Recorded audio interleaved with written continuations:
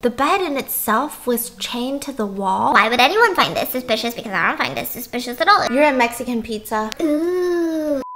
Hi everyone, welcome back to my channel. My name is Stephanie and today we are back with another Dun Dun Mukbang! Woo! Hi, welcome back. I wish I would find my chill, but I can't.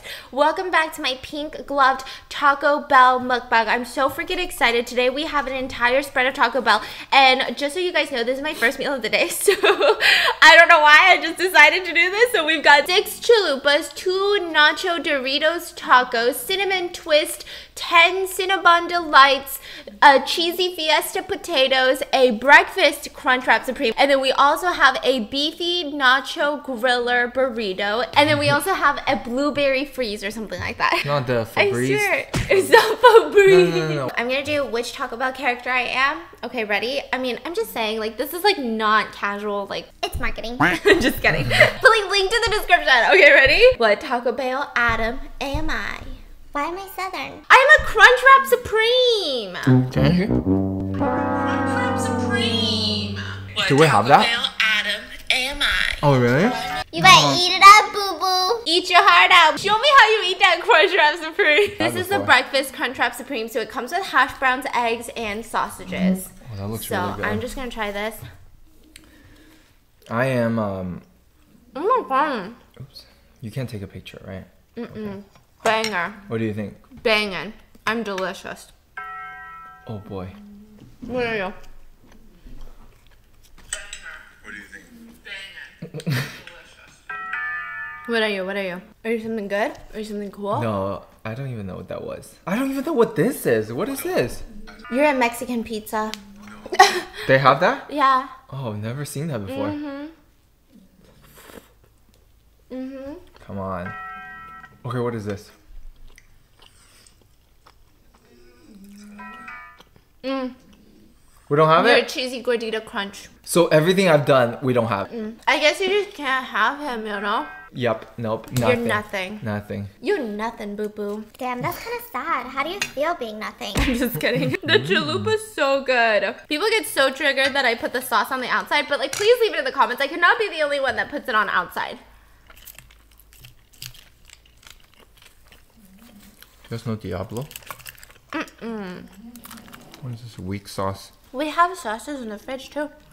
Like Frank's hot sauce. But I want Diablo sauce. Do you even like Diablo sauce?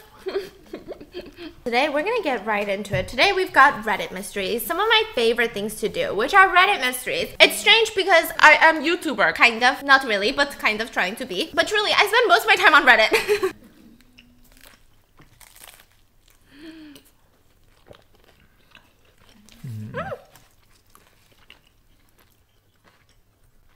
You okay? Drop that? It's okay. There's a whole salad down there. Just don't let man go over. Well, don't say her name. Oh, sorry. I even dropped a sauce packet. Oh, this taco is fragile. Like my heart. Do you guys see that? It just... well... Yeah, that's one thing. Why is their taco so fragile, though? You know?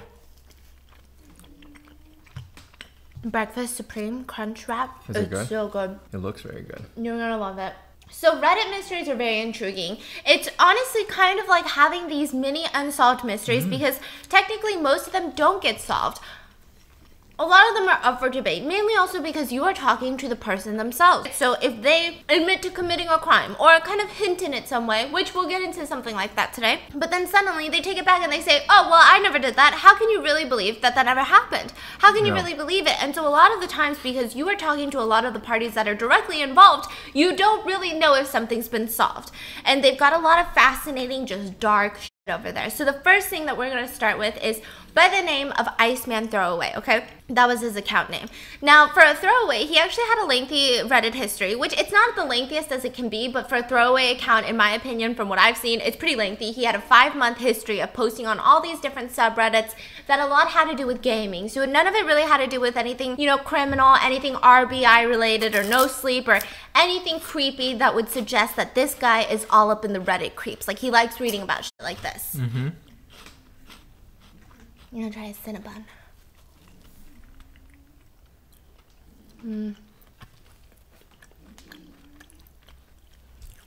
I feel like nothing's saucy enough today. This is saucy. Okay, this is a potato griller. Actually, I'm gonna go in with this beefy Frito.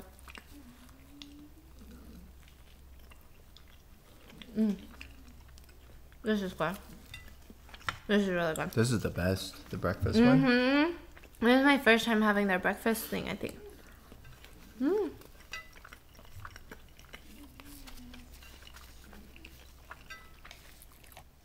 Really good. And he decided to post to a subreddit on July of 2019. Now, the subreddit that he decided to post on is called Too Afraid to Ask. Now, this subreddit is not one that I frequent too often, only because it's a lot of controversial questions on there. One of the questions was, why are people offended when you say colored people, but saying people of color is almost like an empowering term that politicians use? Instead of colored people? Colored people. They were saying it sounds so similar. Why would you be offended by one similar saying and not the other? And so they ask a lot of questions, sometimes questions about race and stuff and racism, and it's just very controversial. But so far from the entire subreddit, I feel most of the people have good intentions. Like, nobody asked these crazy controversial questions just so they could rile people up. They just genuinely want to be informed. And usually people will inform them very, very nicely in the comments, and then they'll get a better perspective. This one Redditor posted on that subreddit asking a very, very intriguing question. But before we get into the question, I kind of have to set the background for you, and it was provided in context of his post. I live in this very small town, and this small town has a lot of old people, and I don't really have a lot of people that I can ask in this town about this, but it's a very suburban area, and like a lot of suburban areas, the economy was not booming at the time, and so a lot of these retail shopping centers, after a couple months, they'd close down. After a couple more months, they'd close down, and they would just lose business, and one kept opening up after another, when all of a sudden, a lot of them closed down, and within a month, 12 of the same identical stores popped up. Like 15 Walmart? 12 Walmart? Like 12, but they were all small name brands. And it's very strange because they're not just identical in the sense that, you know, they're all hair salons or they're all nail salons. They were saying it almost seems like they got their signs, their logos, and their names all from the same board shop, the people that do all the store signs. And it's all a variation of each other. Like, one could be called, let's say it's Taco Bell Town, it'd be Taco Bell Town Market. And then the other one would be Market of Taco Bell Town. And when he walked into a couple of them, he noticed that all of them kind of had an identical floor plan, and so the exact same things at the exact same prices as one another. Okay. It wasn't like one was more competitive than the other, and most of the times it looked like there was not strong business in any of the 12 identical stores. One day he decides to go into one of the stores and just purchase some food items. So mind you, what's very interesting about these stores is that he said that when he walks in, the main thing that they sell are great value items. Now, if you don't know, Great Value is the store brand of Walmart. So it's almost like selling Kroger brand at a random store, but with a massive markup. So it's not even like you're selling hot Cheetos at a pricier price. You're selling Walmart goods from Walmart for more. So why couldn't it just be a big developer who opened up all these shops? But why would they? Because they want to take over this whole economy in this town. But Walmart's so much cheaper. Is there a Walmart? But people go to convenience store for convenience. They don't want to drive all the way to Walmart. They want to go to this little store whenever they want and pick up something. They don't mind paying a little more. Okay, you're gonna get stumped at the next thing then. Ready? Okay. So he goes in and he purchases some food items. He checks out, realizes a couple things are weird.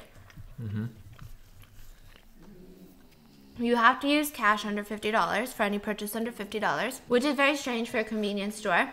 That's very high. It's very high. Yeah, how many people carries $49 Yeah, in exactly. cash? Convenience stores, I mean, you're not going to be racking up the bills by adding chocolate candy bars. Yeah, you just buy a soda. Exactly. And these days, I mean, this was July of 2019. It wasn't like many, many years ago where maybe not everyone accepted credit cards. People just thought it was strange. He thought it was strange, and he said, okay, so I went in and I bought my groceries, and then I came home and I was going to make a sandwich. I opened up the bread loaf, and inside the middle of the bread loaf, the bread was literally turning the shade of green. Like, green lettuce green. And so he's like, this is absolutely disgusting. This is the most overpriced, moldy ass bread that I have ever seen in my entire life. So they got vegetable in the bread already? Yeah. That's why it's expensive. It's like a Whole Foods on crack. He looks at the expiration date of the bread and realizes it's friggin' 2 weeks overdue, expired. And so he's like, what the hell is going on? He goes back into the store to return the little bread loaf, and then he starts kind of snooping around, and he looks at the dairy section and realizes all of the milk in the dairy case are months expired, which is absolutely disgusting. Who comes into this store? And so he just thought that he would avoid it for a little while. He avoided it, but the strange thing is, like he mentioned recently, a lot of the stores have been in and out of closing. But now these stores, all 12 of them, are staying longer. They have massive square footage. They have a ton of employees. But who the hell is shopping here? He just thinks it's so strange. And every time he goes in, all of the employees stare him down. Not even in like a, ooh, I wonder if that's our first customer that's going to buy something, but kind of almost in a threatening way. Like, don't buy anything? Yeah. That is very creepy.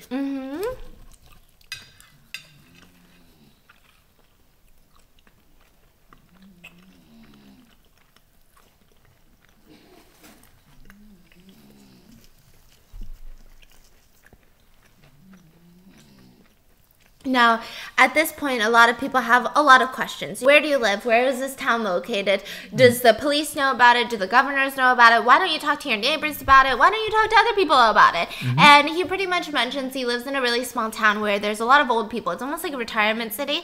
And so he feels like, really, I don't really have a lot of friends. I haven't really been able to ask. And I'm sure there's something about it that's just inherently creepy. Did he give the location? Oh.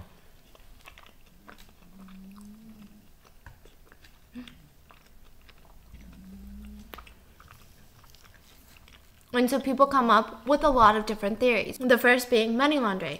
So did you guys know money laundering comes from the term of laundromats? Because that's where it started. So a lot of people who started money laundering by opening up stores as a storefront to push their money through, they would open up laundromats because that'd be a lot of change, that'd be a lot of cash that could go unaccounted for. Or that you could, you know, say that you got this cash, but how could they really track it down, right? It's a laundry machine. They opened a lot of laundromats called money laundering, right? Well, not called, but thus called money laundering. Yeah. And so a lot of people are like, I wonder if it's some sort of money laundering where people are opening up these stores and, you know, maybe someone's buying something, maybe they're not, maybe they're just like hustling money in and out of the place. Some people said maybe it's a human trafficking ring, and behind the store they are selling other goods that are not food products, and it's illegal to go into, I mean, it's just very sketchy. Like, let's say if you have the police department watching your every single move, it's incredibly sketchy to go into random people's houses, because a lot of the times you think that the house is the most private place to do whatever activity that you probably don't want other people knowing about. But if you are going in and out of houses, the first thing police think is it's a drug deal. Everything's kind of a drug deal. And so if you were to go into a store, it kind of looks like you're just buying groceries. And if you walk out with like a bag full of expired goods that they think is not expired, technically it just looks like you bought some groceries. And so some people were saying that. But one that I thought was very intriguing was what's called a food stamps fraud.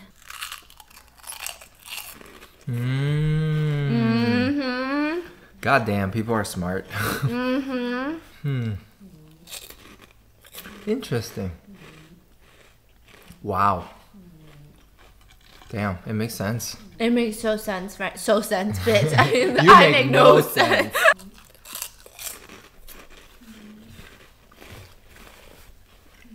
Okay.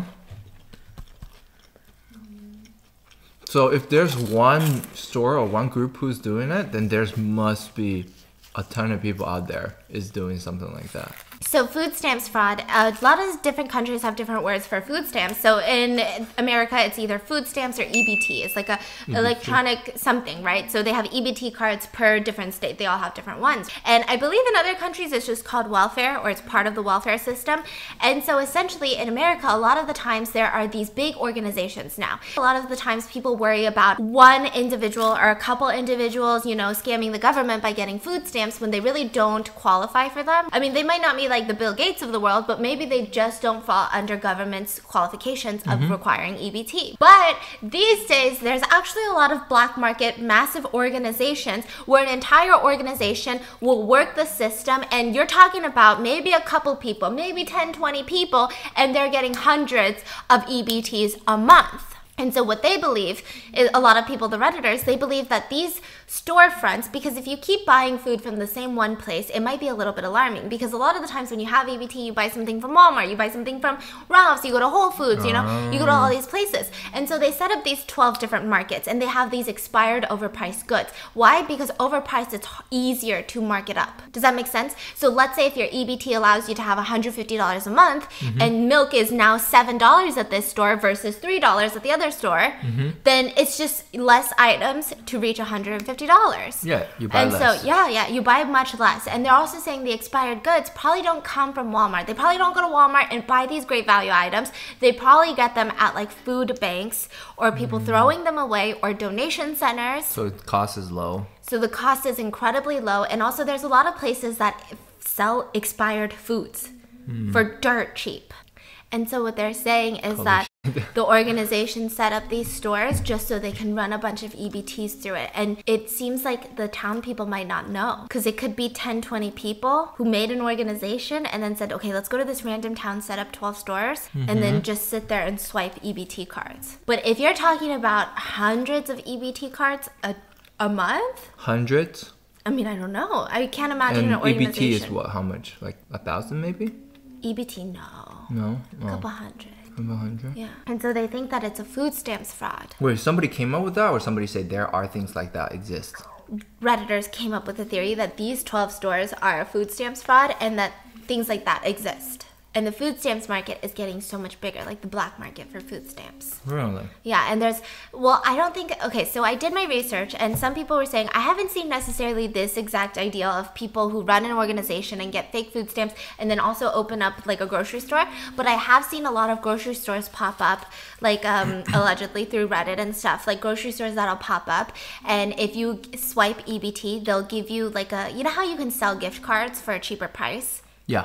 So they'll like swipe your EBT and max it out and then give you a little bit of cash. There are stores like that? Yeah.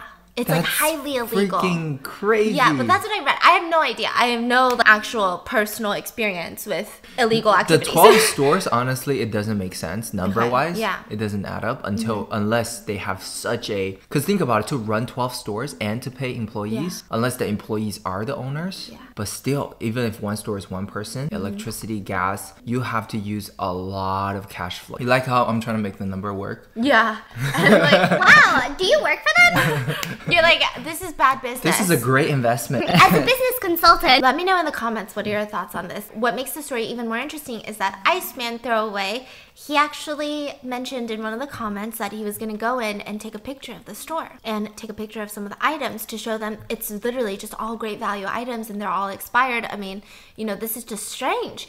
That was the last comment that he made, and he hasn't posted since then. So there's two theories. Anytime a throwaway Redditor, you know, posts something a little bit creepy and then kind of disappears from the face of the internet, which is A, something bad really did happen, or B, this person was trolling or either was like, oh, this is getting scary, and then ditched their account. Some people conclude that because he said that he was going to go in and take pictures, and he had mentioned that these people are very threatening, very creepy, and if this is a large organization who went through the trouble of opening up 12 stores and doing all of this, it seems like they're not the type that will just easily get caught and just let some random dude come in and ruin their entire business. And so people are scared of that reason, or reason B is people think that maybe it is called a throwaway account. He literally called it Iceman Throwaway. Now, the reason that some people are skeptical to believe that one is because typically with throwaways, they'll just post that one. Does that make sense? So they'll make a throwaway account and then be like, oh my gosh, this store has, you know, the store has great value products overpriced. But then because he had 5 months of posting history, it just seemed like, was it just an anonymous account? Like, what's the deal? And so that's leaving a lot of questions in people's minds. Please leave it in the comments. What are your thoughts on it? The next story is another Reddit mystery, but this one has some concrete proof that the theory in itself, this thing that people are talking about, actually exists. Whereas the 12 identical stores, we don't really have concrete proof of it. We have someone's word for it, but there's no evidence, there's no pictures, there's no location where people can actually scout it and see if these even exist existed in real life and not just in the figment of someone's imagination. This one is a hotel based in Houston, Texas, and it's called Hotel Zaza. Now, Hotel Zaza is a 4-star hotel, okay, bitch? Zaza, bitch. This place is a themed hotel, which means that every floor has a different theme and every room has a different theme. And so it's kind of like a very unique, fun type of hotel. And a lot of companies will actually rent out these hotel rooms for like conferences, or they'll do it for like business trips. And so the Redditor that posted this, the OP, they said that, hey, you know, we went to a conference with a bunch of my colleagues, and the hotel, or the company obviously booked us a bunch of rooms in the hotel. We all got our own rooms. We usually stay at Hotel Zaza and we all love it. So it's, you know, it's not a new hotel for us. And he said, what's interesting though, has anyone stayed in room 322? So everyone's like, room 322. And he posted this on the Houston subreddit. So it's very geographically like centered. So it's not, you know, just for all of Reddit or like RBI. And he's like, you know, room 322, it's just so strange because my colleague, they said that they didn't have any rooms left and they were all booked out. And so we were like, oh God, but we booked the rooms in advance. What do you mean? And they were like, okay, we do have this room. And so then gave him the key. And, you know, obviously we put my stuff down in my room first, and then we walked to his room, and we opened the door, and it is not a Hotel Zaza room. So normal Hotel Zaza rooms that we've been in, you know, they have this beautiful bed, beautiful windows, bright lights, sunlight, natural light, bathroom, you know, the carpeted floors. I just don't understand. And so then they go into room 322 and they see that the floor is all concrete, but that's not even the creepier part. It was about a third of a regular sized room. It was the same price. And the bed in itself was chained to the wall. And Hotel Zaza is not a creepy themed hotel. It's not like one of those haunted hotels or like one of those amusement park hotels, even though it's a themed hotel. This one had pictures of skulls everywhere. Maybe it is a theme. And just like pictures of, there was this one picture. I mean, who the hell puts pictures of skulls everywhere? Except if yeah, and there was a picture of James Comey, who is part of the Stanford Financial Group, and they were shut down not too long ago for being a big, massive Ponzi scheme. And so there's literally just a portrait of him hanging, facing the bed.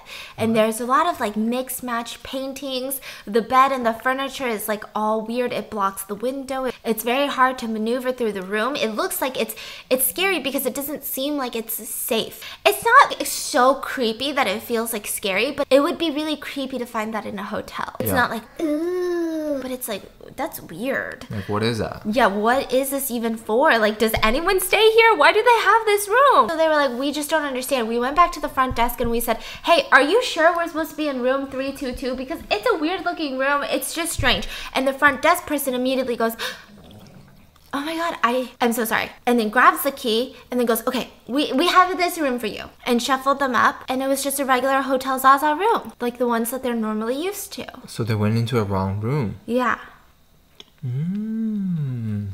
No, that's creepy. Can I find the pictures online? It's so creepy. You know those hotels have, you know, Market has like a little police interrogation room? Is that what it's for?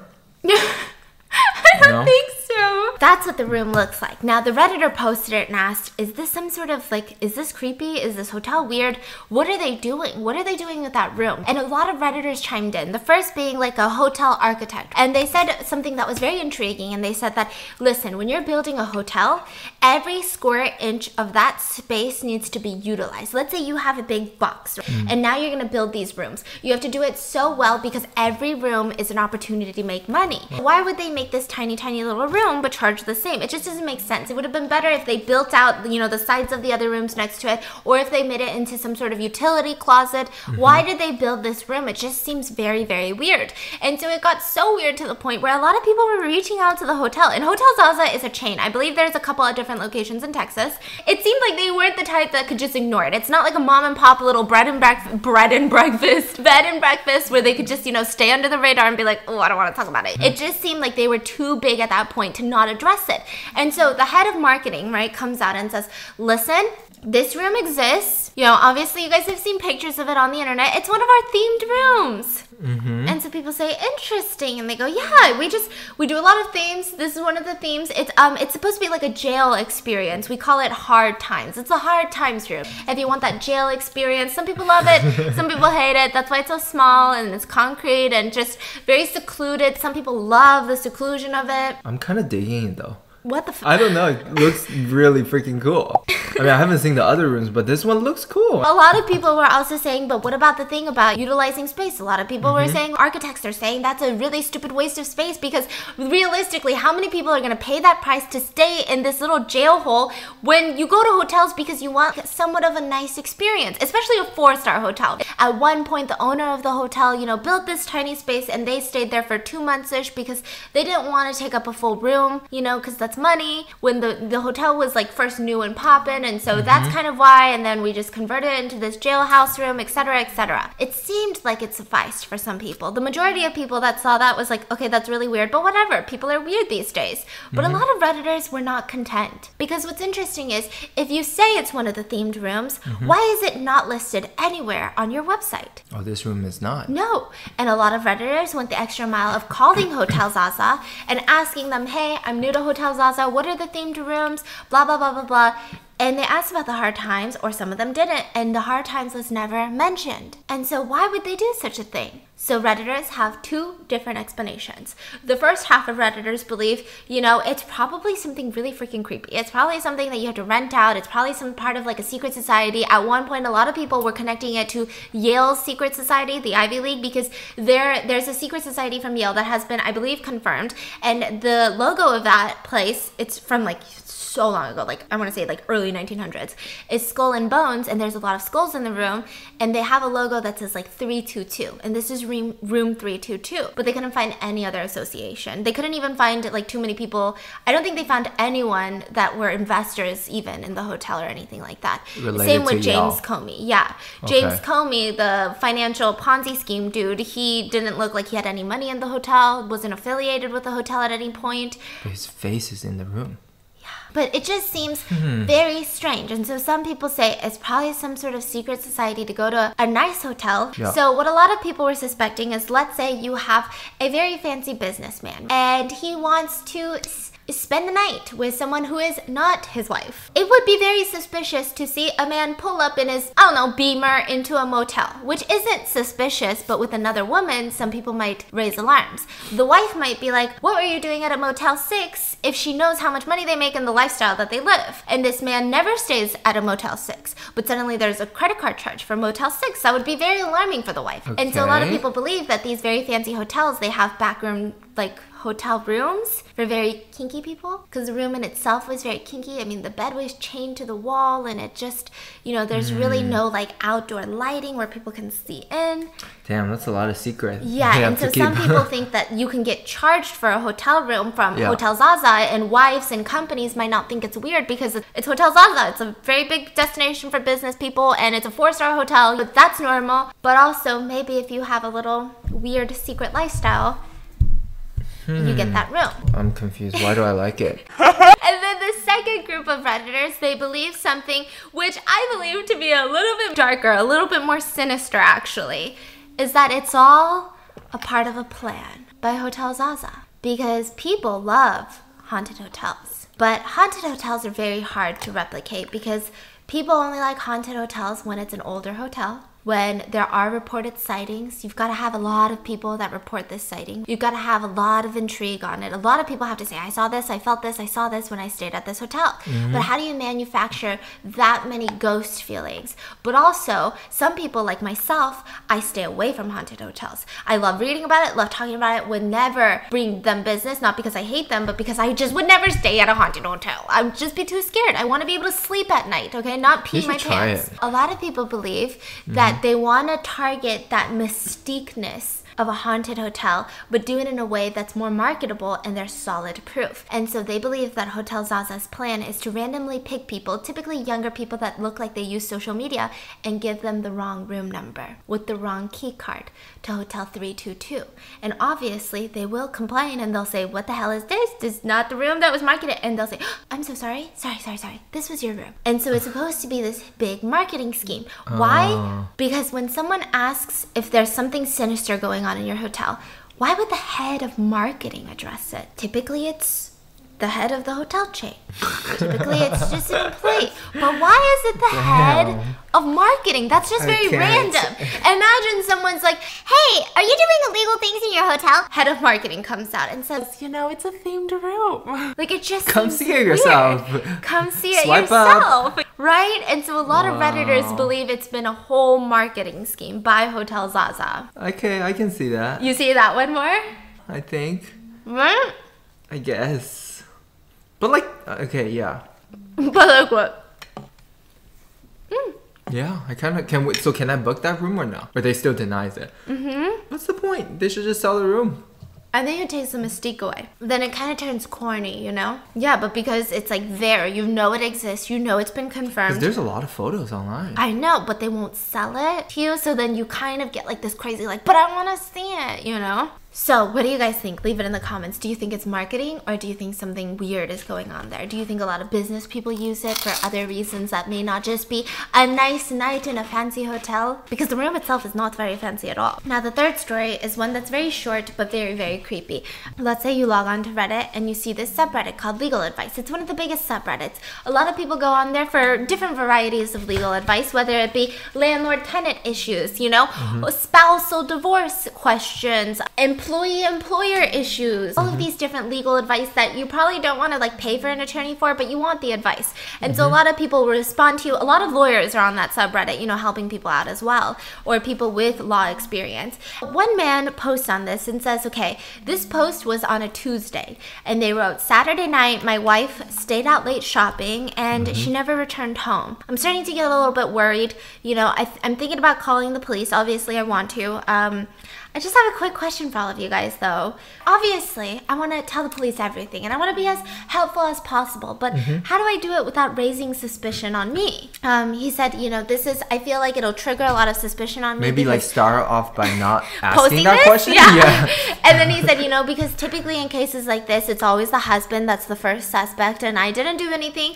And then he went on to say, you know, she went out shopping, and I haven't really seen her since, talked to her. I feel like now it's the time that I have to call the police because all of her friends and family are calling me asking if I've heard from her. I know I probably should have answered the calls, but I just wanted to file a police report first. Is there any, like, do you guys have any advice? Like, should I only answer their specific questions, or do I give them all the information? He even asked, is there anything I shouldn't bring up for a situation like this? And everyone immediately blew up in the comments. Like, this spread like wildfire. Even moderators, so every subreddit has moderators, and they typically stay out of the conversation. They're just there to make sure that everybody follows the guidelines. There's no like doxing, there's no targeting, there's no, you know, if someone's anonymous, no trying to expose them and stuff like that. And so even a mod chimed in and was like, listen, this is probably one of the most up things I've seen on Reddit, because imagine this: you said your wife went missing Saturday night, and now you're saying you're going to call the police tomorrow. You're posting this on a Tuesday, which means you'll be calling the police on Wednesday. Typically, even if you were to call, typically people will call if their wife goes missing within a couple hours, and police will tell you, give us 48 hours. But you went way beyond 48 hours, and you're still not saying, I'm going to call them tonight. And also, if your wife goes missing, there has been zero concern for her safety, her health, what happened to her, and just about suspicion on you. Not even, what am I gonna do that now my wife is gone? Like, how am I gonna live my life without her? Like, how am I gonna feed the kids? How am I gonna do this? that is kind of selfish, but it's still understandable. But it's, how do I avoid suspicion? That's incredibly creepy. This sounds too obvious too. People were blowing up in the comment section, and this ends on a very scary, unsatisfying, unsolved note. which he then says to calm everyone down, because at this point people are getting riled up. People are like, call the family, call the police right now. We're gonna call the police on you. We're gonna find you. We're gonna call the police on you, because people are like, you did something to your wife and we know it. This is not normal. Unless she has a habit of picking up and disappearing all the time, that's fine, I guess. But he would have mentioned that. Yeah. He would have mentioned this is like the 10th time she's done this. Yeah. And so he randomly comes out with a comment trying to calm everyone down. And this is his last comment, which is saying, listen, I did not kill my wife. I know she's alive. I forgot she left me a note. And the note said that she's going on vacation with her friend. And so I called her best friend, and her best friend's going to be calling her family members, letting everybody know that she's okay and for everyone to calm down. So guys, nothing to worry about here. That's the most suspicious thing. And this was written, I want to say in 2018. So it's not like back in the day where they didn't have, I don't know, cell phones.